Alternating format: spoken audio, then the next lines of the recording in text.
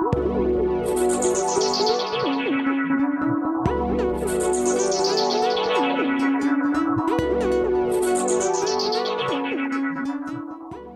and welcome back to the Open Tech Lab. So in today's video I'm going to be talking all about USB, the humble communication protocol that we use to connect all of our devices to our laptops. And it's quite interesting, it's got a few different layers to it and I'll try and explain some things about it. And specifically I'm going to be focusing on this little rig I have here. Some of you may have seen it before if you've seen my video about 3D printed mounts and the mount that I made for this little development rig. And this is something I've been working on as part of my day job. And what this consists of is a PC motherboard, an Intel NUC board on the left here, and a little USB peripheral board that has an STM32.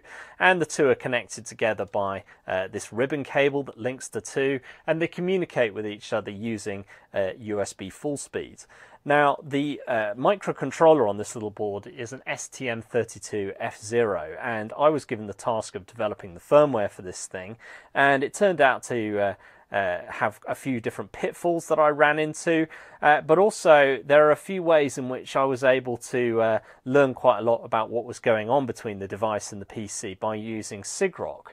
Now, I've spoken quite a lot about sigrok and logic analyzers, and this is going to be another video where I focus on some of the amazing features that sigrok has, because using sigrok I was able to capture the packet flow that was going back and forth between the PC and the peripheral board here, which really dug me out of a hole that I would have been scratching my head out for a very long time if I hadn't had that tool available to use. So I'm really excited to go through all this. I think it's going to be quite interesting and there's quite a lot to get through, so let's get started. So at the heart of this project is this little peripheral board, and at the heart of the peripheral board is this STM32F042 microcontroller. And this is a little ARM-based microcontroller. It has a Cortex M0 core, which is its processor built in, and it has a few different peripherals. It has 32 kilobytes of flash, and it has a USB slave controller, which is how it connects up to the PC. And the function of this board is quite simple. It's got a couple of relays for controlling some outputs. It's got a couple of opto-isolators for receiving some inputs. And it can also communicate with a couple of channels of RS485 signaling. And that's about all there is to this thing. So this is my development setup, and you can see in the middle I've got the board, and then it's plugged up to my development PC through this cable going off to the right. And then at the back I've also got a USB hub, and into that is plugged the DS Logic Plus logic analyzer, and that's what I'm going to be using to snoop on the various signals coming out of this board. And then I've also got this Chinese clone ST-Link, which is a USB debugger, and this can be used to load firmware into the microcontroller, and it can also be used for single stepping through the code and doing things like that. So if we take a closer look at this thing, you can see that I've had to make a fair few modifications to attach the various things that I need to this board. And in general, if you're setting up these development boards, it's well worth taking the time to make sure that what you've got has a reasonable degree of mechanical stability, because otherwise things just get broken and drop off, and then you can end up spending your whole time chasing ghosts which are actually caused by your wires dropping off, and that's a big waste of time. So what I've got here is a 0.1 inch header on the side over here, and I've got this super glued down to the board, and then to the pins on it, it's attached off to the various debug pins on the microcontroller. And I've also got a pin here which is a digital output, which I can also use just for sending general signals off to the logic analyzer. And then on the right here I've got a Molex header that I'm using to plug in the USB cable, and this has been mod wired up to the pins over here. And I've got a little loop on the right attached to the ground plane, a nice easy point to attach an oscilloscope or a logic analyzer ground connections to. And I've also got another little loop just here for the same purpose. And then in addition to this, there are a couple of other digital output pins that I've got in the middle here. These are just a little bits of copper wire that I've attached to a couple of spare pins that are on this unpopulated footprint. Then to attach the logic analyzer to the USB, I've attached a couple of pins of a pin header here, and this is a nice stable thing that I can clip the hook probes onto. So now with this whole setup in place, we're in a position to start capturing some USB packets. So here we are in sigrok Pulse View, and as you can see we're connected up to the DS Logic logic analyzer, and I've got it configured to collect a 500,000 samples at 50 megasamples per second, which means that the capture length is 10 milliseconds. Now, the reason for the 50 megasamples per second sample rate is that we're capturing USB signaling and it's communicating in USB full speed, which is sent at 10 megabits per second. And because this is the bit rate, the Nyquist criterion requires us to sample at least 20 megasamples per second. And when you're capturing with logic analyzers, it's typically advisable to oversample by 2 times or more, which would take us up to 40 megasamples per second. And so I've set it to 50 megasamples per second because that's the nearest option in the list, and it seems like a good choice and it works well. So here in this capture you can see there is a series of packets, and these are all being sent by the PC, but no actual data is being transferred. So these are the packets that the PC sends when the USB bus is in the idle state. And if we zoom in on one of these packets, you can see the individual bits that it's made out of, and if we zoom in even closer you can see the individual samples, and you can see that each of these bits has roughly 5 samples in it, although it varies because of timing differences between the logic analyzer and the USB bus timing itself. Now, in many ways, USB resembles a differential signaling system similar to CAN bus and Ethernet. And you can see here that we have 2 data lines that we're capturing from, D- and D+, and you can see that the 2 signals being sent are mostly a mirror image of each other. But what separates USB from a truly differential system is that sometimes in some states it will send a pulse on one of the lines but not on the other. So you can see at the end of this packet that the PC is sending here, it puts a negative pulse on the D+ line right at the end of the packet, and this pulse doesn't have a mirror image in the D- line. And this is what sets USB apart from a truly differential system.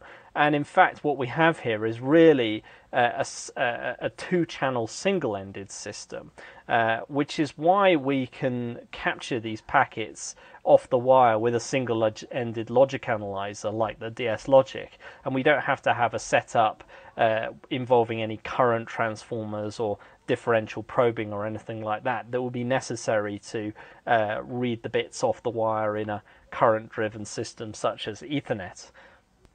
So now we've got packets of data captured, we can use sigrok's decoding features to decode the meaning of the pulses. So I'm going to go into the decoders menu and select USB signaling, and you can see that since I added the decoder, it's automatically associated the inputs to the decoder with the 2 data lines because the names match the inputs, which works out very nicely. And you can see what this decoder is doing is it's decoding the 0s and 1s off the wire. Now, the USB uses a non-return zero inverting NRZI line coding, and it also uses a kind of bit stuffing to make sure that there never is a long run of 0s or 1s in a row. And so the USB signaling decoder decodes these pulses into the actual symbols that are being transmitted down the wire. So the next level of decoding we can add is if we go into the menu here and select stack decoder, we can add the USB packet decoder. And this decodes the meanings of these symbols and decodes the actual fields within the packet. And you can see the opening section of this packet is a sync word, followed by an ID for the meaning of the packet, and a frame number, and a 5-bit CRC checksum at the end, and then there's just a little bit of a end of packet lead out here. So what you can see overall here is that we have an SOF packet, which means start of frame, and what we have in the overall capture is a series of these SOF start of frame packets that are spaced out exactly 1 millisecond apart. And what this is saying, the PC is saying that it's got no message in each of these SOF packets, no message for the device, and it's an opportunity for the device to, once it's received this, perhaps if it has something to say to the PC, then it can then start up a message transfer if it has anything to say back to the PC, which in this example it doesn't, because of course the bus is idle. So one of the things to take away from this is that USB is very, very timing sensitive, which is why a hardware controller is necessary in order to handle the real-time aspect of the low-level USB communication. Now, the chip that we're using has a structure very similar to pretty much any microcontroller you're likely to encounter. So at the heart of this chip we have a processor where the software runs, and in this case it is an ARM Cortex-M0, and then it controls various peripherals around the outside of this device through a series of internal buses.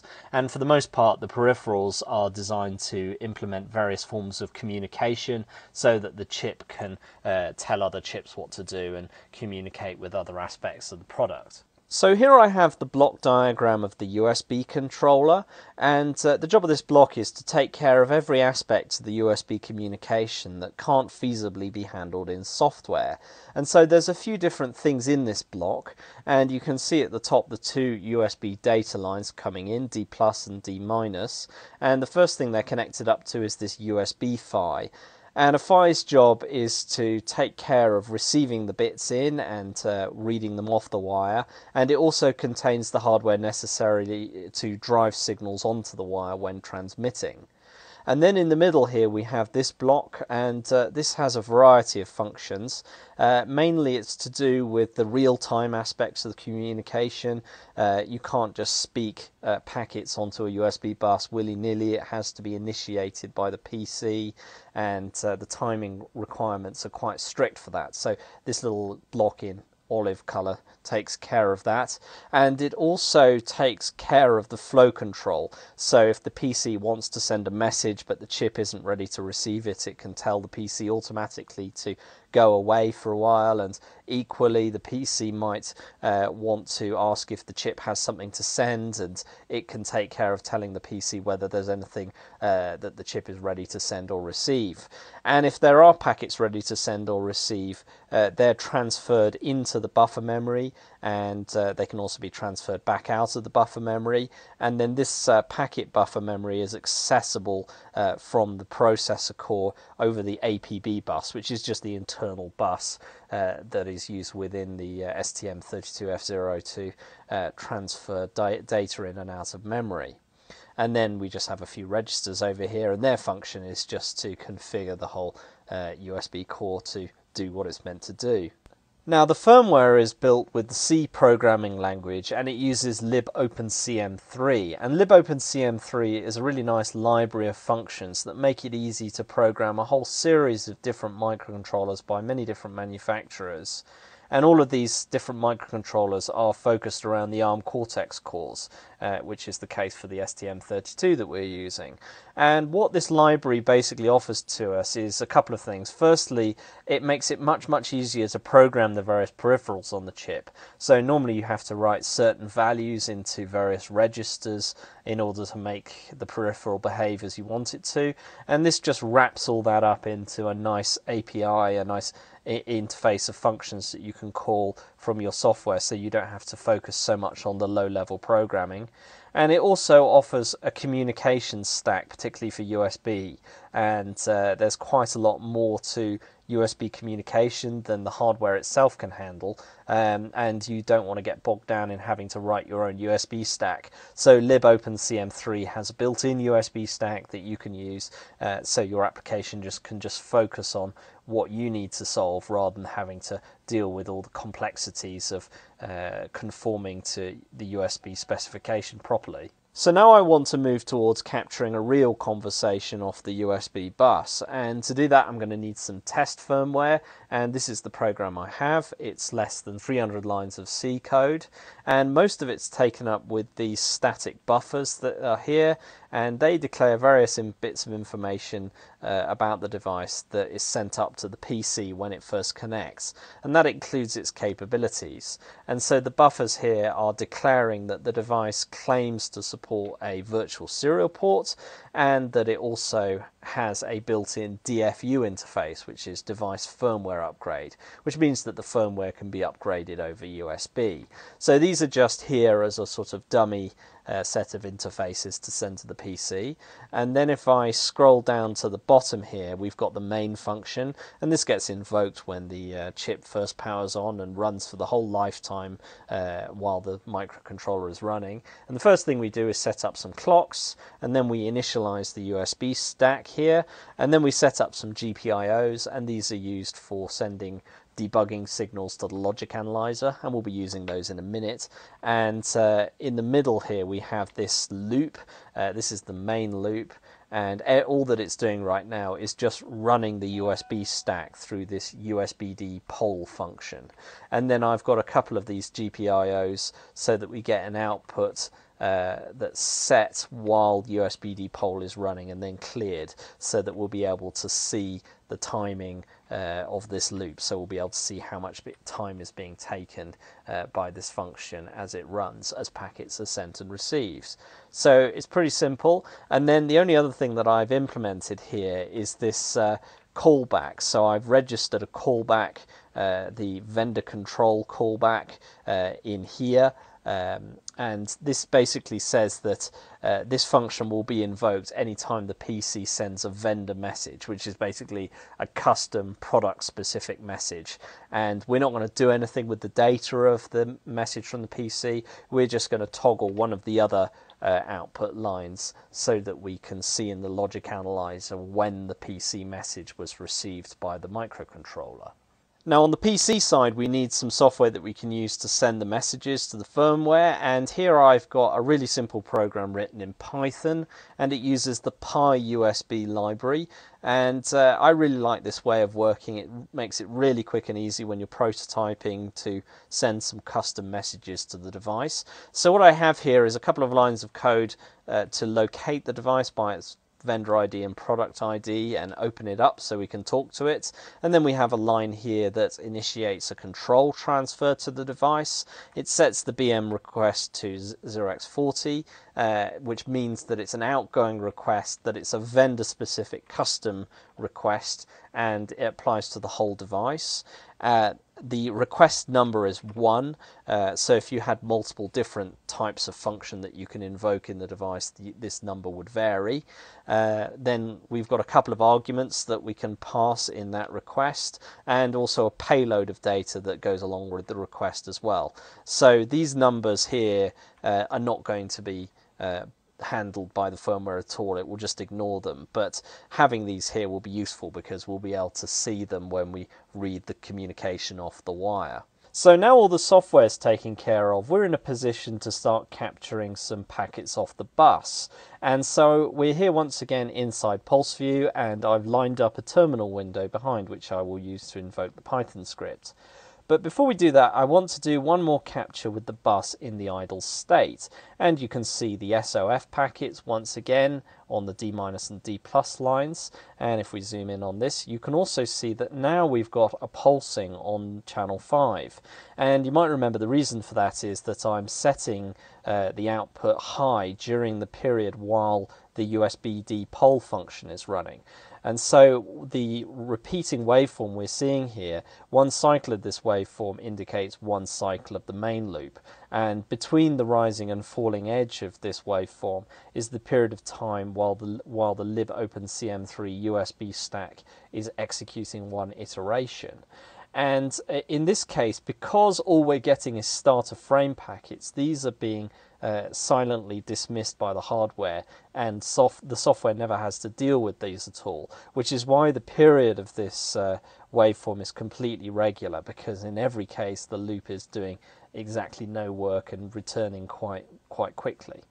So now let's go ahead and capture some real packets, and to do that I've set the logic analyzer to trigger off the rising edge of a pulse on logic analyzer channel number 3, which is wired up to the pin PB6 on our microcontroller.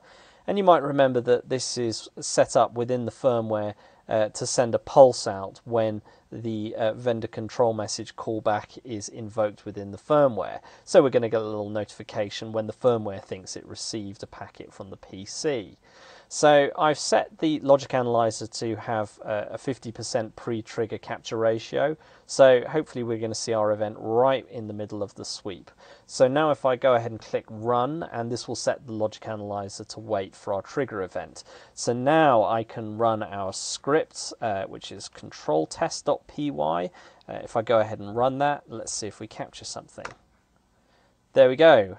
We have a nice sweep there, and you can see right in the middle of the sweep we have a little pulse on PB6, and that's the firmware showing that callback got invoked. And you can see there's a few different stages to this this communication here, and also you can see that while some messages were being received by the microcontroller, the duty cycle of this waveform changes, because now the USB depol function has a little bit more to deal with now that some messages are being received. So the whole transaction we have here is taking about 63 microseconds to complete. So to interpret the meaning of the waveforms, let's add some decoders. So I've got the USB signaling decoder, and I'm going to stack on top of that the USB packet decoder, and on top of that I'm going to stack the USB request decoder. So 3 decoders stacked up on top of each other. And you can see the USB request decoder has given us one big blob that indicates the whole structure of the transaction, and it shows us the headers of the control message that we sent. You can see the cafe dude from the W value and W index, although the endianness has changed a bit, and you can see the request number here and the 40 request type from the Python script, and you can see the contents of the payload that we set up over here, and then we can see the response from the microcontroller, which is an ACK saying that it accepted this control request. But to really understand what's going on here, let's zoom in on the individual stages of the transfer.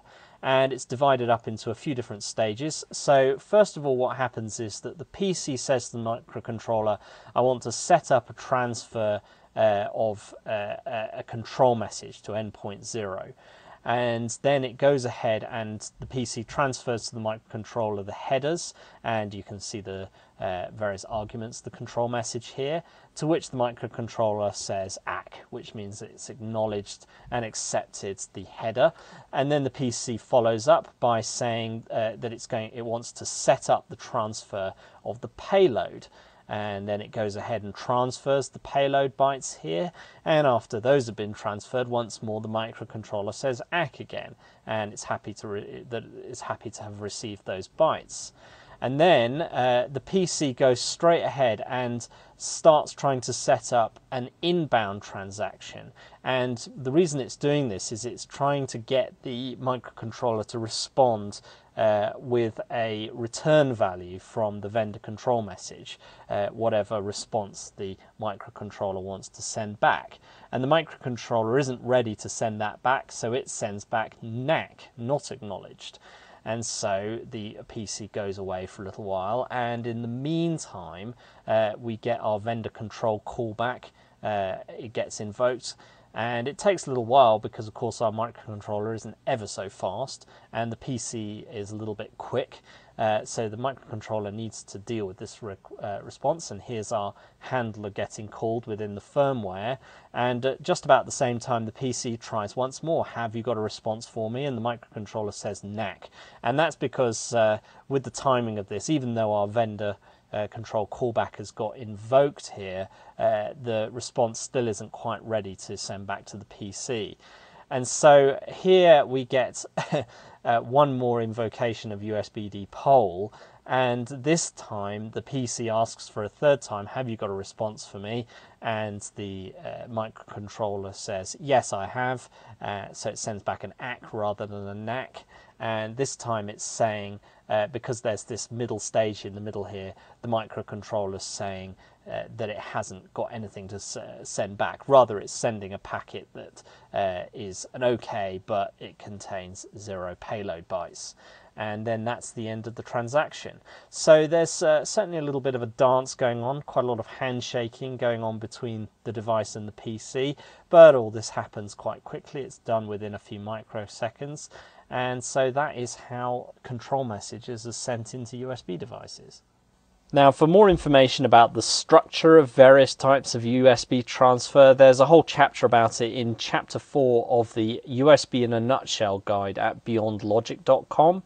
And you can see they've got a few nice diagrams showing essentially what we just saw read off the wire, and then more information about the structure of various other types of transfer, such as interrupt transfers and isochronous and bulk transfers and so on. And there's a whole load more information that is really helpful for getting started developing USB peripherals. Now, in one of my previous videos, I did a segment about how to do packet capture with Linux's USBmon feature, which allows you to capture the packets that are being sent and received from the PC. Now, it's worth asking the question, what is the benefit of using a logic analyzer to snoop on the USB traffic versus just logging it in the PC?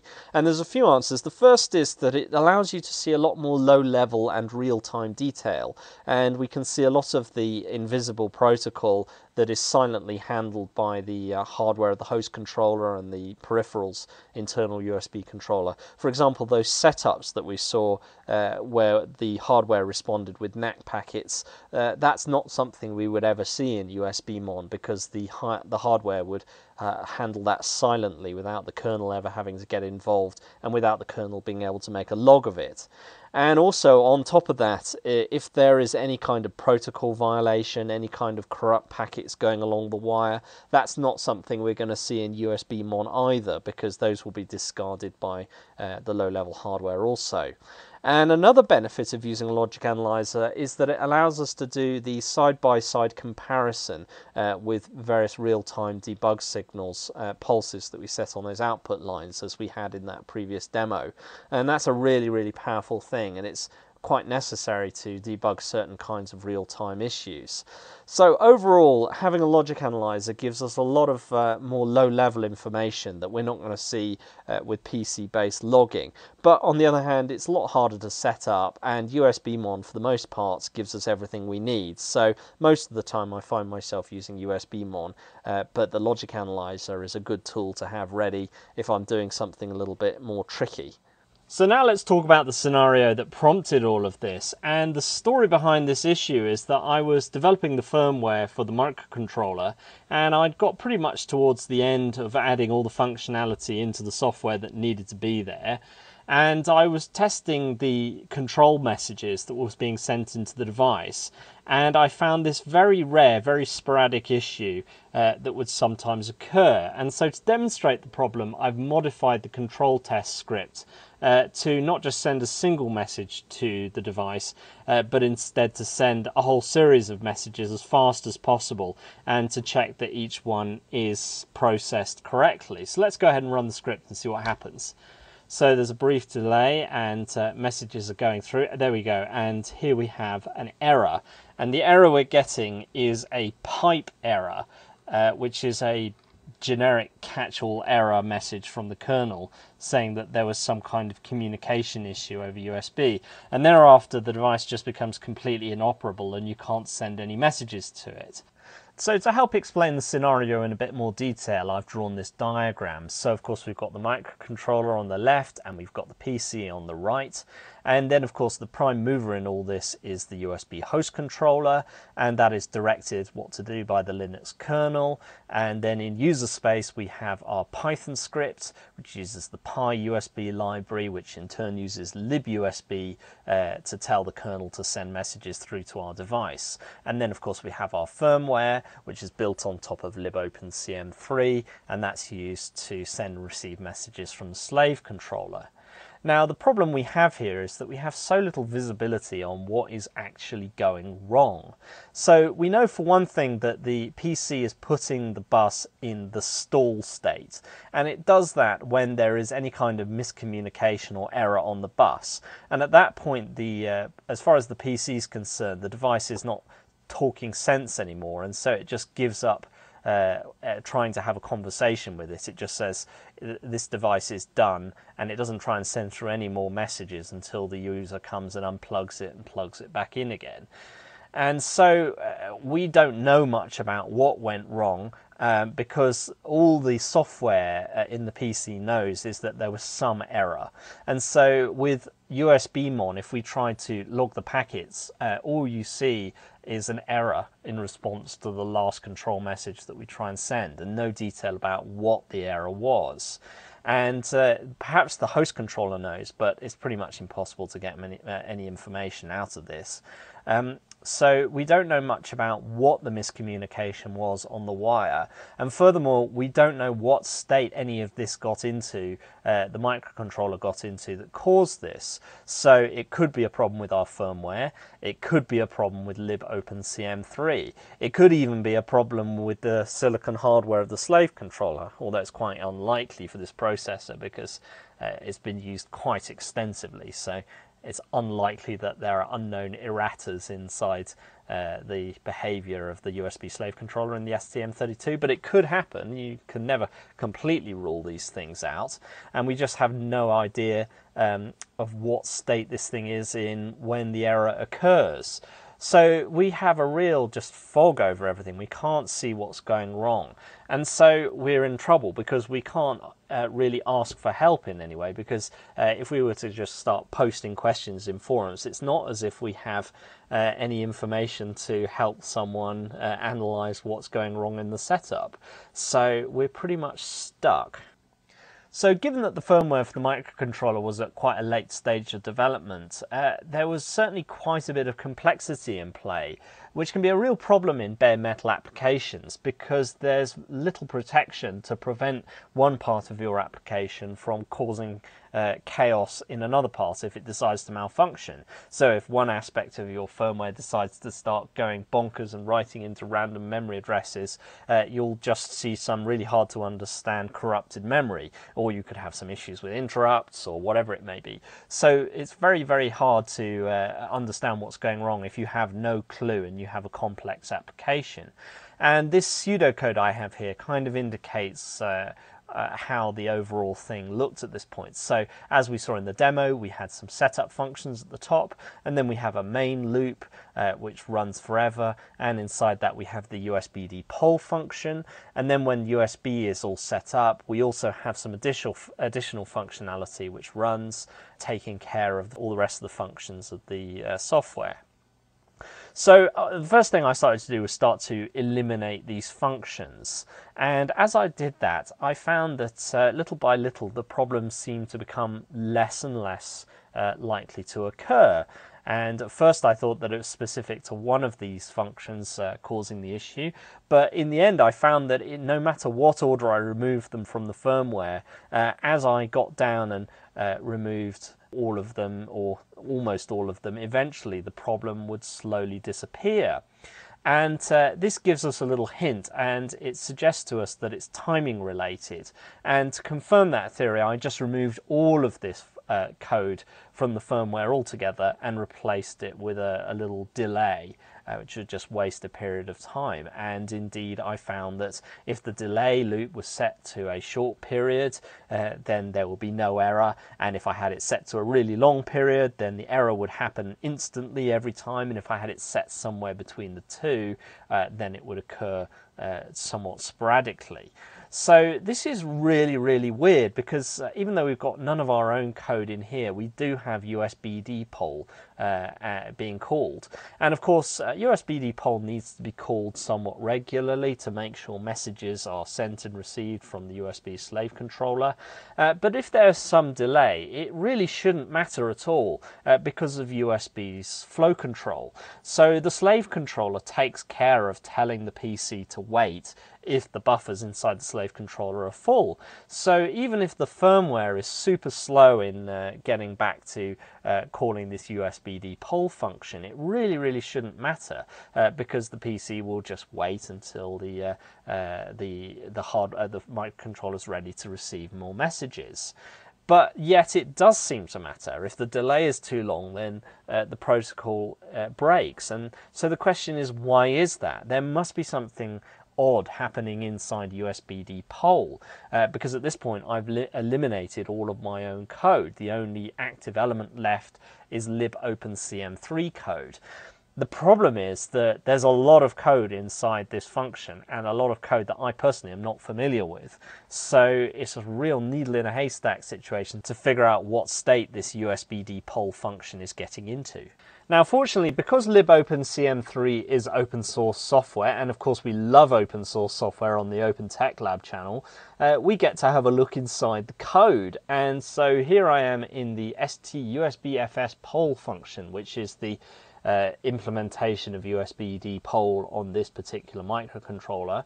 And there's a fair bit going on in here. There's a little bit of code, and this code then calls through to a whole bunch of other function pointers and callbacks that get invoked in various ways, and there's certainly quite a lot of functionality here, and it's not at all obvious what's going wrong. So it was at this point that I first decided to see if I could use sigrok to capture the signals off the bus, and I figured that it might give me some kind of a clue. But to make things more difficult, the only fast logic analyzer that I had access to at the time was this OpenBench logic sniffer. And as you can see, the OpenBench logic sniffer is a bare board logic analyzer. It doesn't come in an enclosure, and it's certainly quite a bit less powerful than the DS Logic that I'm using in today's demo. And its main limitation is that it doesn't have any streaming capabilities. It can only capture samples into internal RAM. And that RAM is quite limited in size. It can only capture just over 6,000 samples. And therefore, if we're capturing at high speeds, the window that we're going to get visibility on the traffic going on the wire is a really short period of time, which means that we have to trigger the capture very close to the moment of the failure. Now, I had to scratch my head about this for a minute, but I came up with a solution that turned out to work extremely nicely.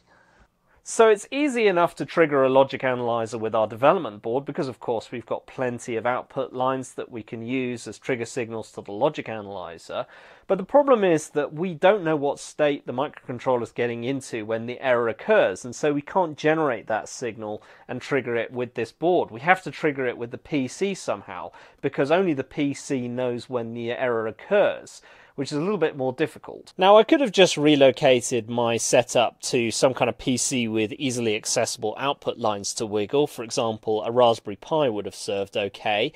But I decided to do something quick and ugly with one of these USB serial modules. And this is just like a normal serial port that you can plug into USB. But the main difference is that the output voltage is at TTL levels, so between 0 and 3.3 volts rather than the normal plus minus 12 volt swing that you get with RS-232. And these modules are really cheap. You can pick them up for about $1.50 from Banggood and places like that. And if you flip it over, you can see it's got the pin markings on the back. And the key thing here is that we can use this module, and when we want to trigger the logic analyzer, all we have to do is just tell this little thing to emit a character, and that character will involve a series of pulses sent down the TXD line here. And when we send that, we can set the logic analyzer to trigger off the edges that go into that. Now, there are some risks with this because, of course, there are certain delays involving getting the PC to send a character through to this device, so it might not have worked, but I found that in practice it worked all right. So now I've got the serial device plugged into the logic analyzer, let's see if we can use it to trigger some packet capture.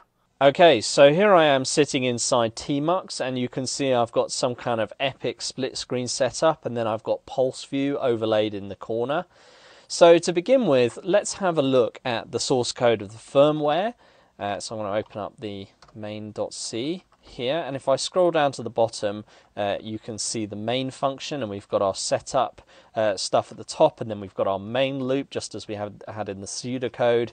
And you can see this time we've got this delay function here, which is just counting up to a period defined by this constant. And at the moment the delay period is set to be relatively short, and this value is below the threshold where the error kicks in. So now if I run make, we can go ahead and build the firmware. There we go, and you can see if we look here, it's spat out this dio.fw firmware, and this is the file we need to load into the device. Okay, so now I want to load this firmware into the microcontroller, but first I'm going to need to watch the kernel log, because this is going to be helpful so that we can see when the kernel detects the appearance and disappearance of the demo board. And so by running dmessage-w, we can watch the messages that the kernel makes as they arrive. So now I want to install the firmware, and to do that I'm going to be using the ST-Link debugger, and to take control of that I'm going to be using OpenOCD. So if I paste this command in here, you can see there are a couple of config files that get fed in on the command line, and these just define the profile of the device and the ST-Link debugger. And I don't want to go too much into detail about OpenOCD right now, but when I run this, it's going to start up a couple of network servers connected to the local network interface, and so we can control OCD by connecting to those through Telnet. So let me run OpenOCD here, and this is now sitting in the background waiting for commands, and then I can connect to the local server with this command on port 444. Okay, and here we've got a prompt. So the first thing I want to do is reset the device, the demo board, and put it into halt mode. So this resets it and causes it to freeze, and you can see that the kernel is reporting that the device is disconnected. So now I want to install the firmware, and to do that I'm going to run this command, and this just writes an image into the flash within the device. After erasing it, we put in the path to our firmware file and specify the start address where we want to write it to, and this 0800000 is the address that the flash starts in the memory structure of the STM32. So let's go ahead and do that, and it takes a second or so, and there we go, the firmware is installed. So now the device is still in the frozen state, in the reset state. So now if I run reset once more, but without the halt argument this time, we'll reset it and reset it into the running state. There we go, and you can see our device has connected and been registered by the kernel, and you can see the kernel is saying there is a new ACM device, which is basically the kernel reporting that it detected the virtual serial port capability that the firmware claims to have. So now here I am sitting inside the control test Python script, and again it's just set up to do a single transfer. There's no repetition set up or anything like that, like we just had now. And then if we have a look at Pulse View, you can see that we've got all the channel inputs set up. We've got our trigger channel set here. This is connected to that USB serial device, and it's what we'll be using to trigger the capture. And so it's set up to trigger on a falling edge. And then I've set up the pre-trigger capture ratio to 90%, which means that 90% of our 5 million samples will be captured before the trigger point. So now let's click Run, which will put sigrok in the state where it's waiting for a trigger event. And now we can go ahead and run our first test. So to do that, I'm going to run the control test script, and after that runs, straight after, we're going to echo a single character in the TTY USB 0 device. So now let's go ahead and run that. There we are, and you can see we've got a capture in Pulse View, and this returned with no error. So this shows that with that short delay in the firmware, everything's working just fine. So let's zoom in on this, and what you can see is a series of packets and commands that are identical to the ones we saw earlier, because of course all is going well at the moment. Okay, so now I'm going to modify the firmware and set the delay to 128 loops of my little not loop here, and I found previously that with this value this is enough of a delay to trigger the error to kick in. So I'm going to go ahead and quit, build the firmware, there we go, and I will halt the device, flash it and reset it, and it's connected up to the kernel again. Okay, let's trigger pulse view, ready to capture the trigger, and then let's run our control test once again, and let's go. There we go, and we've got a capture, and also you can see that we've got a pipe error this time. So this is the error coming out of Python with our miscommunication. So let's have a look at the USB packets that we've got, and you can see at the start here the PC does a setup, so it wants to set up an outgoing message going out to the device, and it sends the arguments of the control message here, and it doesn't get any response at all from the device. So it tries again and sends the same setup and the same data, and it gets no response once more, and it tries one more time, and then it just gives up on the control message, and thereupon we get our pipe error on the PC. And then a few milliseconds later, just down here, we get our trigger, the character coming out of our USB serial device. So now we know what's going wrong. The microcontroller is giving no reply to the PC when it attempts to set up the control message transfer, just silence. And the PC tries 3 times, and after that it just gives up. And indeed our vendor control callback is never invoked. And so now we know what's going wrong. We need to try and figure out what state the firmware is getting into that would cause all this. So to figure out what's going on, we're going to use some of those trace output pulses to try and figure out where the flow of execution is actually going. So here I am in the vendor control callback, and of course this is never getting invoked because things are going so badly. So there's no sense in taking up one of my debug pulses, debug GPIOs in here, because we know it's not going to get invoked. So we can take this one out, and I'm going to move it somewhere else. I'm going to move it to this function here, STUSBFS poll. We saw it earlier. It's the innards of USB-D poll, the USB stack. And looking through the code of this thing, I'm not too suspicious of most of this, apart from this block here, which is the block that gets triggered when messages are received inside the USB slave block. So I think it's worth putting our GPIO PB6, wrapping that around this little if statement here. Be interesting to see.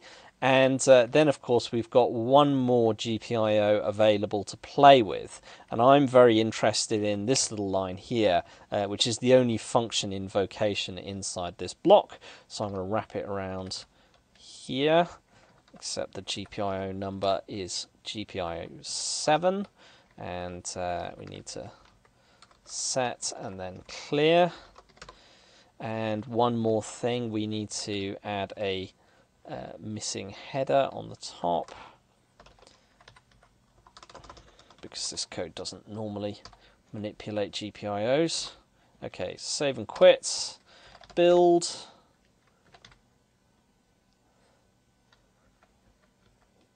There we go, built correctly. Halt the device, flash the firmware, restart the device, prepare pulse view, waiting for the trigger, and then run our test case. Bang. There we go. So what have we got in here? So I've reordered the signals to make it a bit easier to see how this fits together, and I've updated the labels to correspond to the code that these pulses are wrapped around. And at the bottom we have USB-D poll, just as we had at the start. We've got the wrap around that if block, And you can see there's a significant period of delay, and that's because it's always entering into the body of that if block every single time, because it's thinking there's some kind of received message every single time, which is very, very interesting. And then within that, every single time, it's also going into that user callback function there.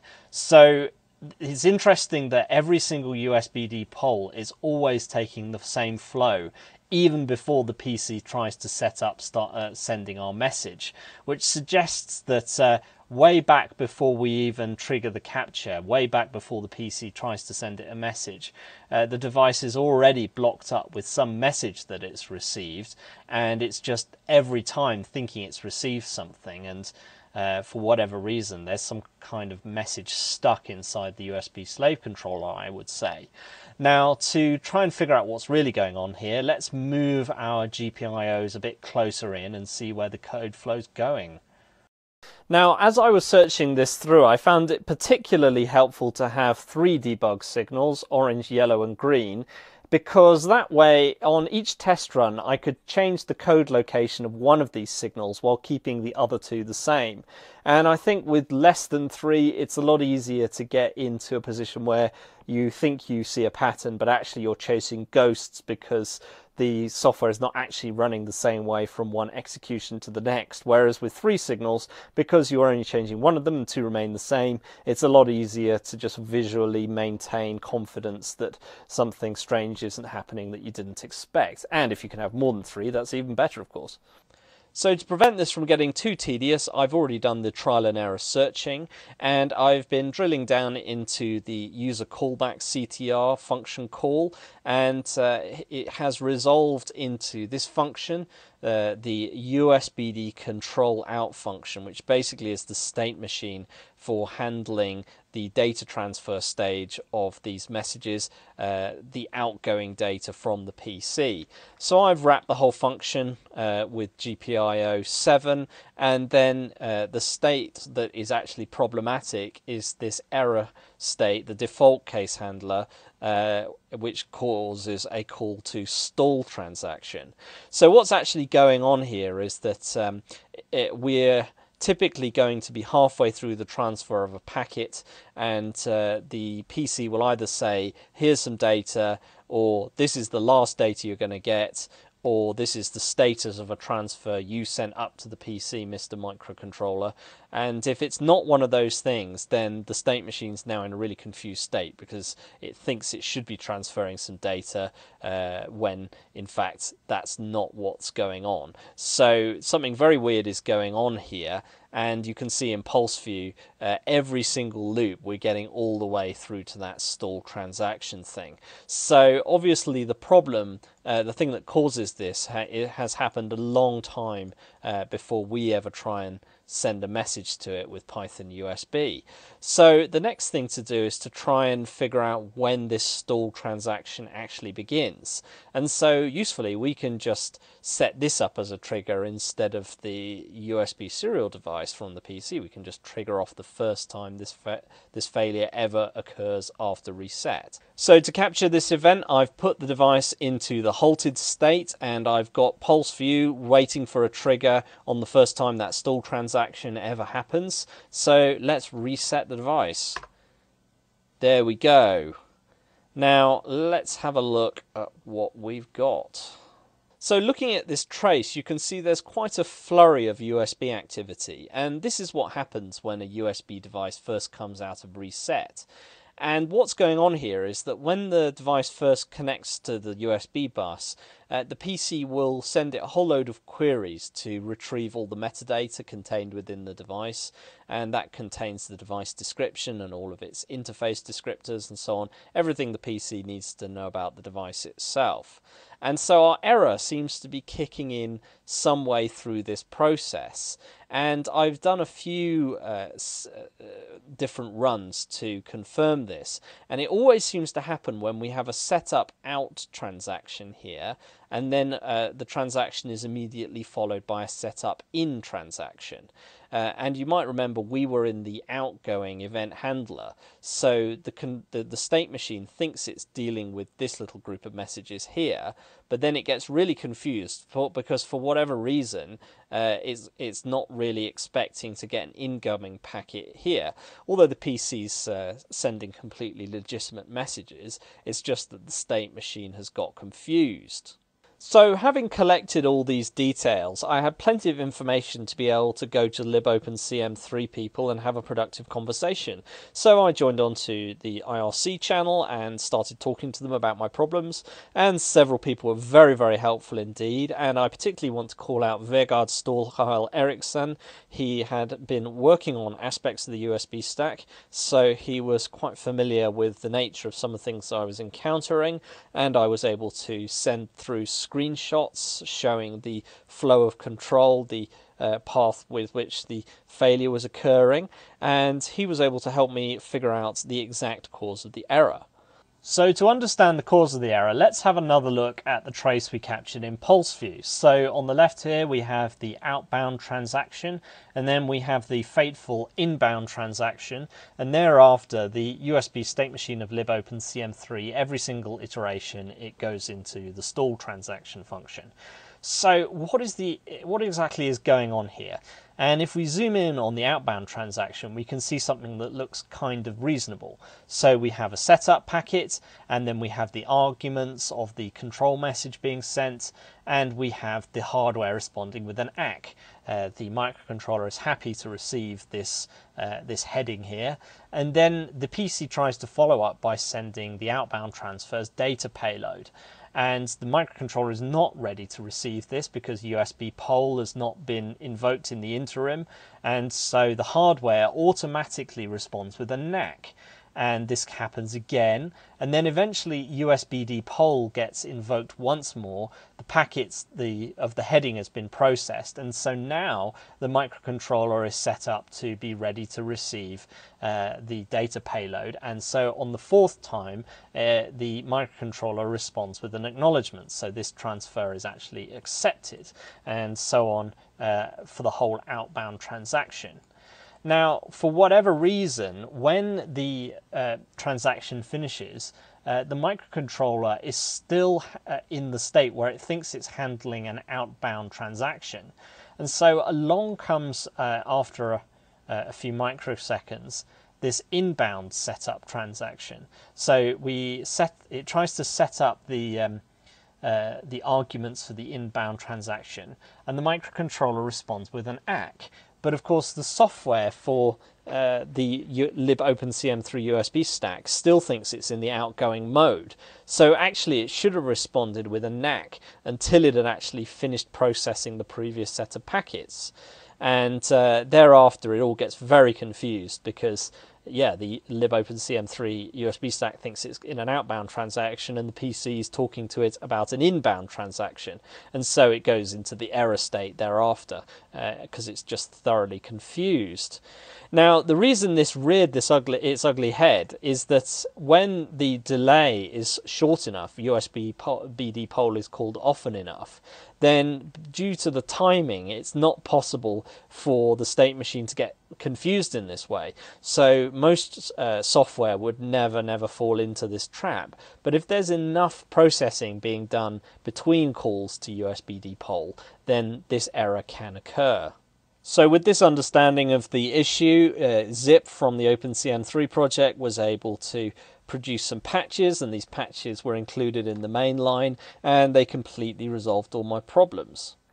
Well, that's just about it for this video. If you're interested in finding out more, check out the show notes, and you'll find links to various things around the web and all the source code of everything I've covered here today. And I want to give a big shout out to my 10 Patreon subscribers and a couple of other individuals who've made major donations to the channel. I really appreciate the support. It makes a huge difference to what I'm doing here. And one of the things you may have noticed is that I've been working on my studio setup, and so hopefully things are looking a little bit better for you. And I've got a brand new camera, and so I'm going to be presenting everything in 60 frames a second for you to enjoy. And if you're supporting the channel, that's something you've helped enable, and I really really appreciate it. And if you're thinking of supporting the channel, there's also Bitcoin if you'd like to donate via that method. And for everyone, if you like the video, give it a thumbs up and subscribe, and leave your comments down below. I appreciate every comment I receive, good, bad, questions, feedback, whatever it may be. I appreciate all of it. And so hopefully I'll see you next time on the Open Tech Lab.